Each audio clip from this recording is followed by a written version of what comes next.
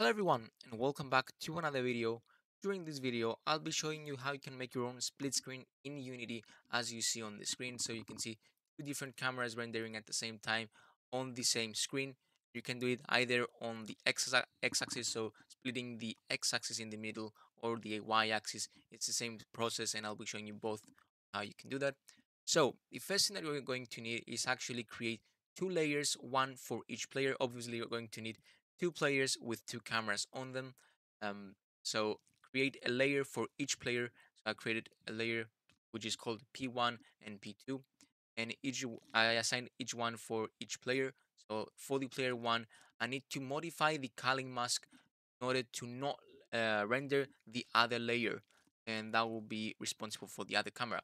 So you're going to go to the culling mask, and essentially, if you're on the player one, you need to untick the player two, and vice versa. You need to go to the player two's camera, and if you go to culling mask and deactivate the player one.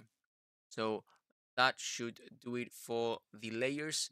And the last thing you're going to need is actually adjust the viewport rectangle. So you can see that the screen is split in the middle, and this is done through modifying this. By default, this is set to 0. And if you want to split the screen, you need to modify to 0.5 up to 1. So this takes half of the screen on the right hand side, and you can think of this as the values go from 0 to 1 and they take up the whole space, with the 0, I think, starting from the bottom left corner, but I'm not entirely sure.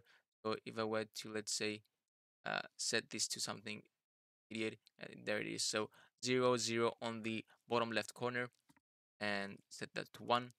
And you can see that this is the right hand side on the screen, and for the left hand side you need to set it from 0 to 0.5. So essentially the first camera is taking the space from 0 to 0.5 of the screen, so half of the left hand side of the screen, and the other one is taking the right hand side from 0.5 to 1.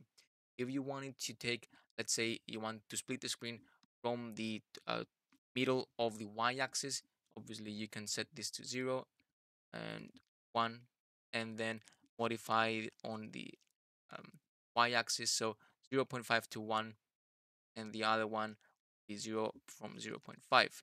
So kind of like this. It looks a bit uh, weird, and that is why I didn't do it this way.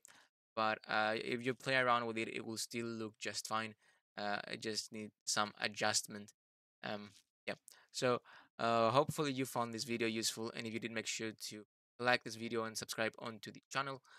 Thank you for watching. Have a good rest of your day, and goodbye.